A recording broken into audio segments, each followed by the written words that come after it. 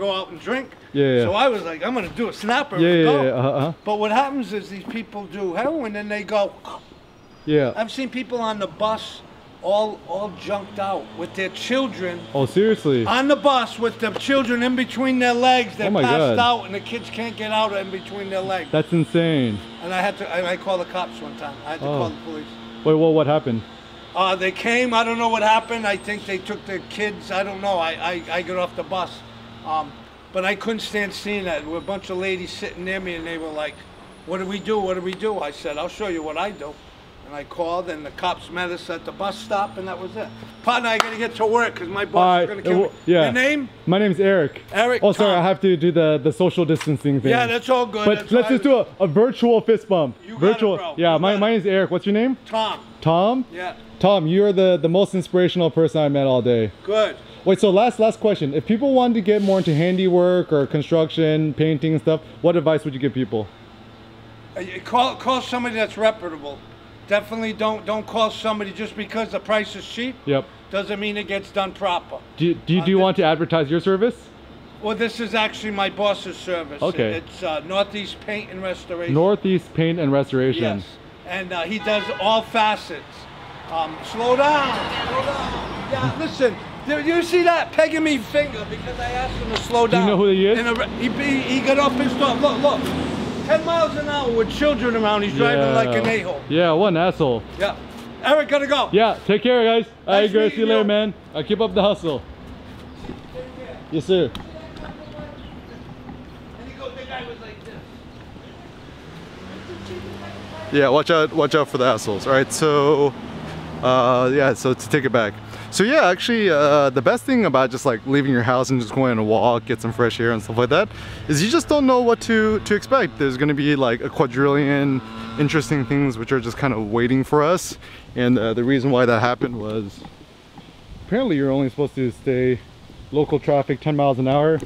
And a lot of a-holes are trying to kill me and run me over. But anyways, so also another thing about photography and street photography is that, I mean, this is just more of a philosophical question, is what do you like more, real life people or photographs of real life people? So for me, certainly the real life person is preferable than the photograph. And if I go psychoanalyze most photographers and street photographers I know, kind of weird people where, you know, you kind of like people, but you're kind of afraid of people. And the way you can interact with people is through making photos of them. Now, you know, also this is where like Henri Cartier-Bresson's thinking is a little bit perverted. I don't really like it too much. How's it going, man? Looking good, looking good. And so what I don't really like is a lot of photographers and visual artists and stuff like that, they essentially want to mummify living things into photographs, and rather than delighting in the joy of life. So, you know, even Henri Cartier-Bresson's like, yo, you're not allowed to talk to people, blah, blah. But dude, Henri Cartier-Bresson was like, kind of like a weirdo. He's like really into like hunting, and he essentially saw street photography as kind of like a human safari and zoo. And you know, he's definitely has some like sort of like personal issues where, you know, his whole life he kind of grew up with a silver spoon, grew up super rich, but you know, he's like a lot of people, he's like, yo, I gotta like, you know, he wanted to be anti-bourgeoisie, but he's the ultimate bourgeoisie.